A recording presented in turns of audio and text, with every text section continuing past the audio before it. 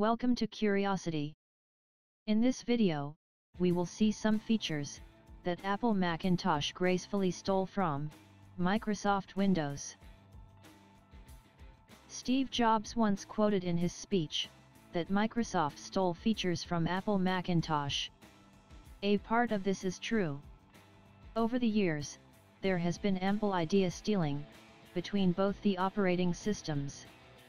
Windows 7 and Mac OS X 10.6 Snow Leopard each contain features that originated in the other operating systems. Some features were stolen so long ago that they've become part of the computing history, and it's difficult to find who invented what. The features that Windows stole from Macintosh will be covered in a later video.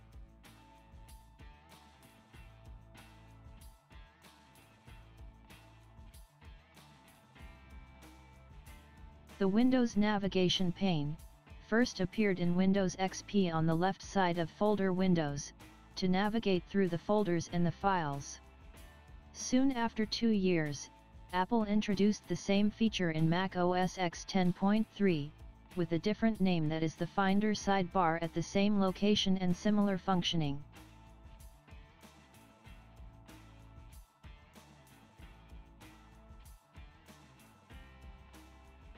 Alt+Tab has enabled users to easily switch between running applications since 1993 in Windows 3.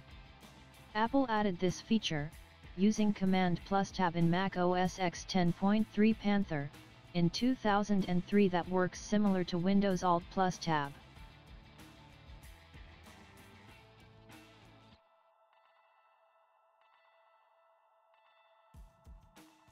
Microsoft first put forward and backward buttons of web browsers into its folder windows with Windows 2000.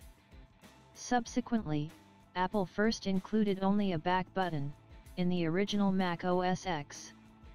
Forward button appeared in Mac version 10.2 Jaguar.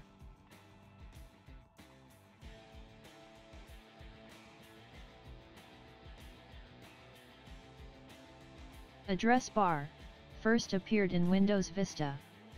It displayed the address of files and folder in the device. Macintosh adopted this feature in Mac OS X 10.5 Leopard, with a little less functionality.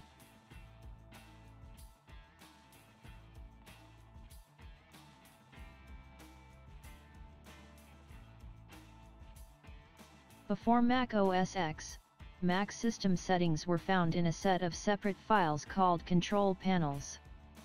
Microsoft took the name and put all the settings in one convenient place. For Mac OS X 10.0 Cheetah, Apple stole Microsoft's idea and called it System Preferences.